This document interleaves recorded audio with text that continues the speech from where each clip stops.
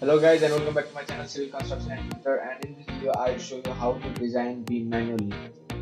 So basically in the structural report that we submit to the municipality or the client, we have to show a sample calculation of the beam. So for that this video may be important for you. So here you can see this is a structural report. So I have shown the beam design, and for this beam design we have to take various data from the ETABS. For example, grade of concrete, grade of steel, moment, shear force, torsion, etc. And then we will design the reinforcement using the established structural codes. So this is the building that we will be considering for the beam design, and this is the Excel sheet that I will use. So in the Excel sheet you can see I have to give material properties, section properties, and using the design moment and torsion moment from the ETABS we will design the flexural reinforcement, and similarly considering the shear force, shear design of the beam. Also we have to check for the deflection on the basis of the reinforcement provided. I have already uploaded a video regarding the design of the beam with the full theory explained. I will also put that in the description box. You can check there. Here I will show you direct calculation explaining the formulas and the codal provisions that I have used. So without any further ado, let's start. I will take the data from ETABS, and for that we have to run the model and go for the concrete design check. So after the concrete frame design, you have to select one of the beam that you want to show in the calculation.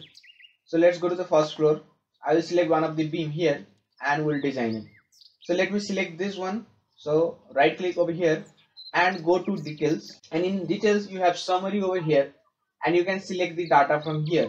So let me export this to as a Word document. So I can just copy the value. So this is the summary. I'll split the window and put the value directly. Grade of concrete as 35, so 35. Similarly, grade of steel is 500, okay. And modulus of elasticity of steel is 2 into 10 to the power 5 MPa for mild steel, so it will be 2 into 10 to the power 5. Now section properties. So the width is 375 mm. Similarly, overall depth of the beam is 650. Clear cover as per IS 456. Clear cover for the beam shall be 25 mm. Effective cover. So basically effective cover is computed as clear cover plus diameter of the shear bar, that is stirrup, plus diameter of the main bar divided by 2. For now, considering clear cover as 25, diameter of shear bar as 10, and diameter of the maximum size of the longitudinal bar as 20, this comes as 45 mm. Now effective depth is simply d minus d dash, so 605. Effective length of the beam, you can find this over here. So the length of the beam, that is the length here, 6.19 meter. Okay. Now flexural design of the beam, governing combo. So you can, to show in the report, we'll just put the governing combo. You can find this in the output. Here you can see combo ID. So this was the governing combo, that is dead load plus 0.3 times of live load plus RSX, that is response spectrum function in X direction. This is for NBC, that is Nepal building code. If it was IS code, then you could have seen Decon S7, Decon S8 or anything like that. So you can just put over here as control paste, and here you can put match destination formatting, so it will be as it was. For this governing combo, the design moment, you can find that over here, 208 kilonewton. So 208, and factor torsion moment, it is 59.158. So basically you can find in IS 456 clause 41.4.2, the longitudinal reinforcement shall be designed to resist an equivalent bending moment is equal to mu plus mt, where mu is the bending moment at the cross section and mt being the torsional moment, that is converting this term. So tu is the torsion moment. So we have to get the ultimate design moment using this formula. So basically this is the equivalent design moment that we have to consider. Now we have to check for the limiting moment whether it will be designed as a singly reinforced or doubly reinforced. So limiting moment mu limiting, and this is as per the clause G, that is Annex G 1.1 C from IS 456 2000, using this formula, that is 0.36 FCK B XU max into D minus 0.416 XU max. and 0.416 is for the grade FE 500, and similarly XU max, this is from clause 456 2000 clause 38, and it is equal to 0.46 times of the effective depth. We get the value as 643.32 kilonewton meter. And we have to make a comparison between the ultimate design moment and the limiting moment. So if this value, that is the ultimate design moment, is less than that of the limiting moment, the section will be designed as a singly reinforced, else it has to be designed as a doubly reinforced. And in this video I'll be explaining about the singly reinforced section only. For the doubly reinforced section, so I have the Excel sheet for that also. I'll show you that in the next video. In this case, we have to check for the strain at the level of compression of steel, because compression steel as well as tension steel is provided, so that will be a different check. So we'll do that in the next video. Since mu is less than mu limiting, the section is designed as a singly reinforced section. Now depth of neutral axis, so that was the maximum neutral axis depth, and this is the actual depth of neutral axis depending upon this moment. So using this equation, previously we calculated mu, now we have the value of mu and we have to consider the value, or we have to compute xu. So on solving this equation as a quadratic, so basically this will be a quadratic equation, so solving this we'll get the value of xu as 115 mm, and AST required is to be calculated considering this moment. So mu, and this is from the IS code as well, so mu divided by 0.87 fy d minus 0.416 xu. So considering this xu, we will calculate the area of steel required for this moment, 115 and 303. So we get the value of area of steel required as 1251 mm square. Now to satisfy the area required, we can provide a different size of the bar. So for now I am providing 4 numbers of 20 mm bar, which gives me an area of 1257, a slightly greater value than the required one. So let us provide 5 numbers of 20 mm bar, then this gives me 1571 mm square. Obviously you can get this idea, that is 5 into area of 20 mm bar, which is 314. So this gives me 1571 mm square. Flexural design is done. Now let us move to the shear design of the beam. We have to consider the clause 41.3.1, that is equivalent shear. Equivalent shear VC shall be calculated, VE shall be calculated from the formula VE is equal to VU plus 1.6 times of TU by B. VU is the equivalent shear and TU being the torsional moment. So let us go to the summary of the beam. Here you can see the shear force and reinforcement for the shear. Similarly, torsion force we have already discussed about this. So the shear force is 220 kilonewtons. So I have already entered this value. And similarly, this is the shear force due to the formation of plastic ring at the beam VP. You can find this in the output. So it is 141. And maximum design shear force at the end is equal to VDU, that is equal to given ultimate shear plus VP. This two. And this has to be converted into equivalent shear by considering the torsion moment. And you can find this as VU plus 1.6 times of TU by B. So this comes as 613 kilonewton. Now we have to compute the reinforcement with the consideration of this shear force. In the output also you can see here the shear rebar required ASB by S is equal to 2140.22 mm square per meter. So this is the reinforcement required. So let us compute this with the shear force we have considered over here. So basically required shear reinforcement.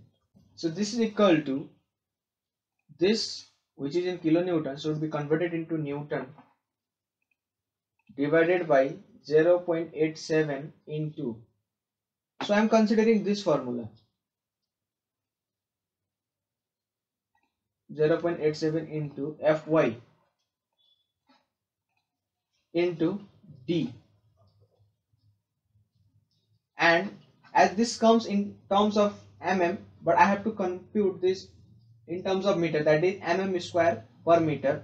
So I'll multiply this by 1000. So 2169 mm square per meter, but this is without the inclusion of the shear strength or shear capacity of concrete. So we will calculate the shear capacity of concrete and deduce it from the shear strength required and we will compute the shear reinforcement required. So that depends upon the percentage of tension reinforcement. So you can find the table 19 of IS 456 2000. So in the table 19 here, you can get the design shear strength of concrete for different types of grade and percentage of the steel in that particular section. So for now, I will show you another method also. So this is from SP16, that is from the heading 4, that is shear and torsion. Design shear strength of the concrete can be computed by using this formula, which depends upon the grade of the concrete, that is FCK, and beta, where beta is nothing but 0.8 FCK by 6.89 into PT, that is percentage of steel. And according to that, shear strength of the concrete comes as 0.58 Newton per mm square. That is, the percentage of steel is 0.69%, and percentage of steel is computed by this formula, that is 100 times of the area of steel provided by cross-sectional area of the section. So the nominal shear strength of the concrete computed is 0.58. Now similarly, we can also compute the value from this table by using the interpolation. So let me show you that also. I have prepared a table over here to compute the shear strength. So in the left hand side, we have to input the percentage of steel, and in the right hand side, we will enter the nominal shear strength of concrete from the table. So for M35 grade concrete, and the reinforcement percentage is 0.69 for now. So we have to interpolate between 0.5 and 0.75, and the values corresponding to this percentage is 0.50 and 0.59. 0.5 and this should be 0.75. Similarly, it is 0.5 and 0.59, and the percentage of steel is 0.69 percentage. So the nominal shear strength comes out to be 0.57 from the table and 0.58 from the formula. So we will consider this formula for now. So nominal shear strength is 0.58. Similarly, tau u max, this is the maximum shear strength of the concrete, and this is from the table 20. For M35 grade, it is 3.7. At no case the shear stress on the section shall exceed this value. So 3.7, okay. And the maximum shear strength in terms of kilonewton, this is basically tau uc into BD, and maximum shear strength is 839.44 kilonewton, and this is with the consideration of the shear reinforcement. The equivalent shear, or we can say design shear, Vu is greater than that of the capacity of the concrete, so shear reinforcement shall be provided to resist the force equal to design shear force minus shear capacity of concrete. Now let us design for that particular value then. So considering shear reinforcement of diameter 10 mm, that is the vertical stirrups 10 mm, and the number of legs 4, and ASB, that is the area of shear reinforcement, basically for 10 mm bar considering 4 numbers of legs, then ASB is nothing but pi d square by 4 into number of legs. So we get this value as 314. And the spacing of shear reinforcement, this can be computed using this formula, and this is from the IS code as well, that is clause 26.5.1.5, and this value comes to be, okay, let me remove this floor formula for now. So this come to be as 172 mm, and I had considered the floor formula, that is it will decrease or reduce the value in terms of multiple of 25. So I got 150 mm as by using this formula, and this value shall be less than this following parameters. So these three are from IS 456, and this is from the criteria for ductile detailing, that is 13920/1993. So shear design is also done. Now the final check is for the deflection, and this is as per clause 23.2.1 from IS 456 2000.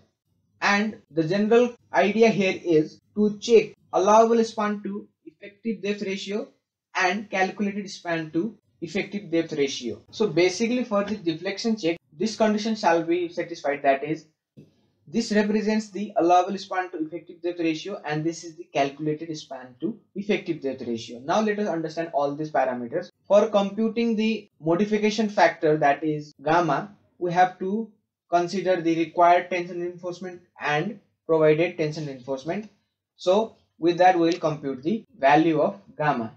And for alpha, basically it is basic value of span to effective depth ratio alpha, and this depends upon three criteria, that is the section is cantilever, simply supported, or continuous.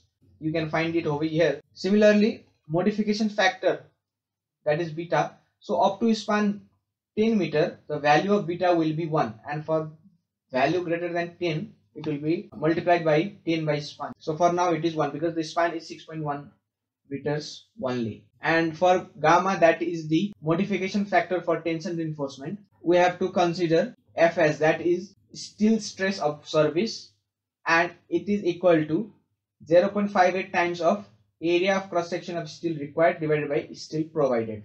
So this comes as 230.92. So area of reinforcement required was 1251 and provided was 1571. Similarly, mu by bd square.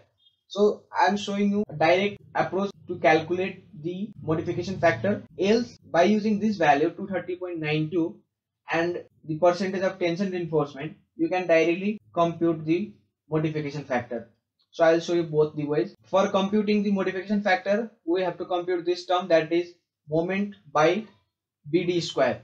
This comes as 2.21, and we will compute required modification factor and actual modification factor. Required modification factor is nothing but alpha, that is the basic value of span, divided by calculated span to effective depth ratio, and this is simply span divided by the provided depth, 6.19 divided by 605. So this comes as 2.54, and actual modification factor is computed by using this formula. From the curve also you can find, so Fs is 230. Here you can see the curve 240, so 230 will be near to 8, and the percentage of reinforcement provided is 0.69, so 0.8, 0.4, so this should be 0.6, so 0.69 over here, and 240, so almost it is 1.2, and the value cannot be greater than 2 for the modification factor. So in the calculation also you can find minimum of 2 or this value. So I get the value as